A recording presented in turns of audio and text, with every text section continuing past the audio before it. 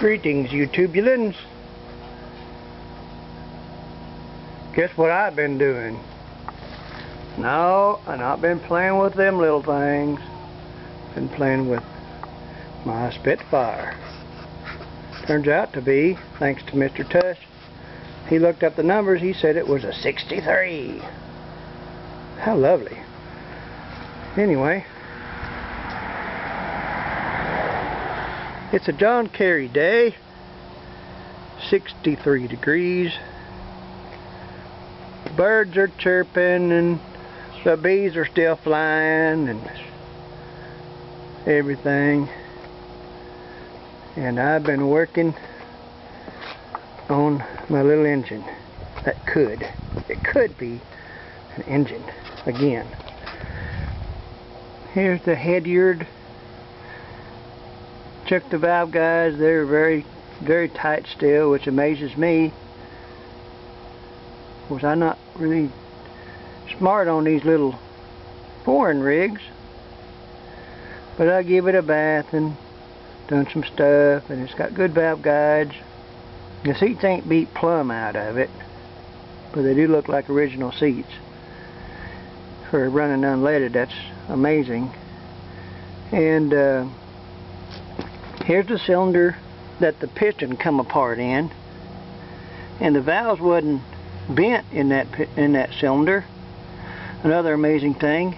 Of course, it shared a little bit of metal with its sisters and brothers on the cylinders, but they all kind of want to suck that nasty stuff in there.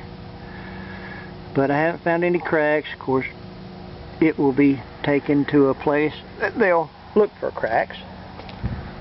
But anyway, it's getting a bath, and that stuff's next. And me and Shirley Jean probably have another bath tonight. You can't get around this stuff without getting it on you.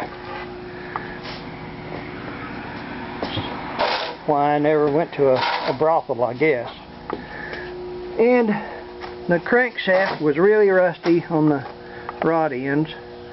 And I took a little caracas cloth and I cleaned them up a little to try and find some scratches and stuff. And the bearings in the rod showed pretty good. Didn't show any real bad wear or anything. They're still in the silver babbitt, not in the copper. If they have copper babbitt, I don't know. This is all like a spaceship to me. And the crank turns free. So I figure if it bent anything crank-wise, it's going to be hard to bend this big old crank. It wouldn't be free between the main bearings. So here's the pistons. There's a bad one. Woohoo! And then there's that one. They're all kind of busted up some, but there is a cure for that. They bought some of these things.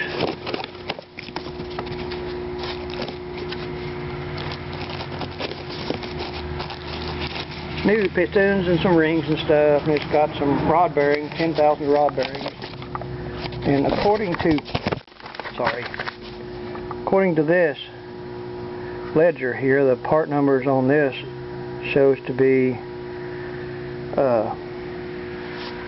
well, gonna have to look it up again. Bog Hunt and Granny, 1296. It's not a good number. So we'll go somewhere else and find a good number. That's not a good number. CP 804 standard. CP 804. CP 804. Okay.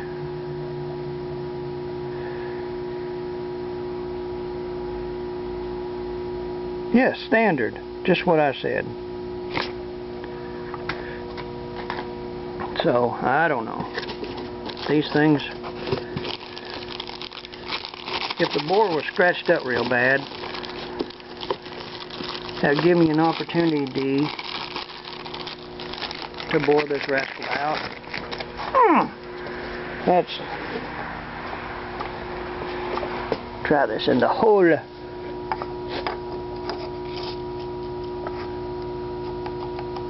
Woo! Haven't got my feeler gauges and tried it yet, but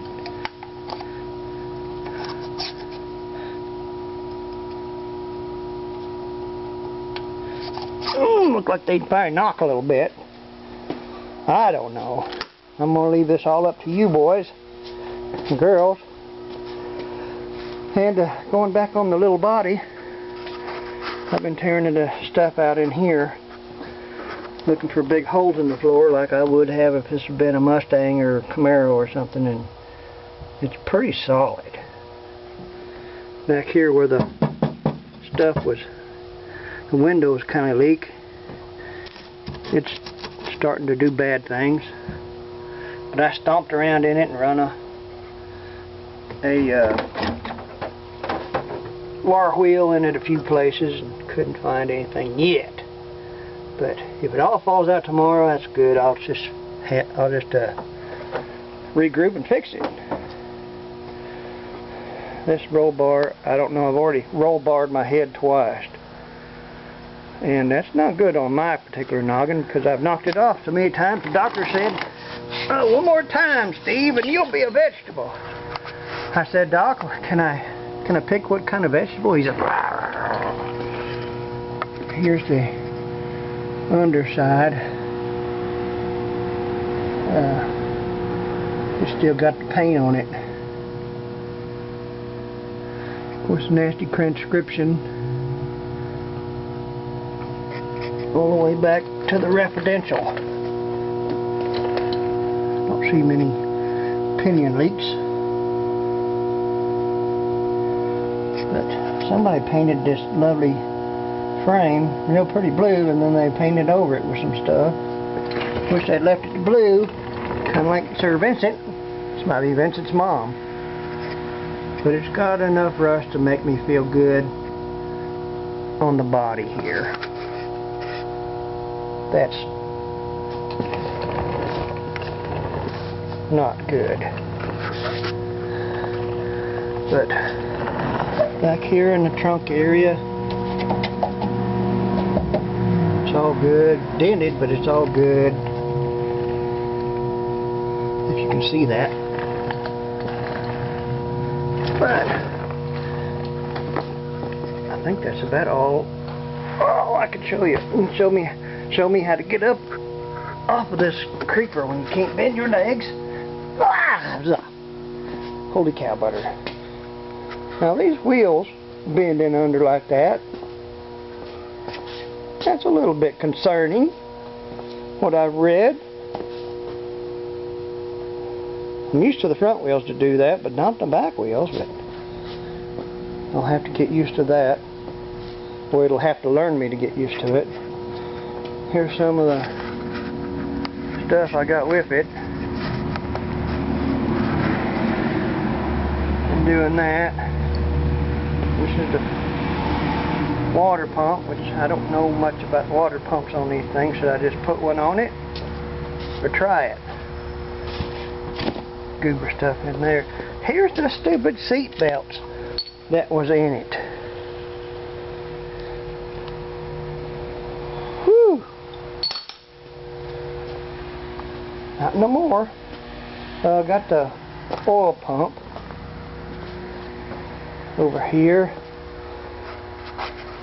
and I'm trying to see if it's contaminated with some stuff. Trying to catch all the goobers that was in it, dissecting it kinda. But anyway, that's enough to get you guys going. And anyway, any help y'all can give me is great, because this is like working on a spaceship for me.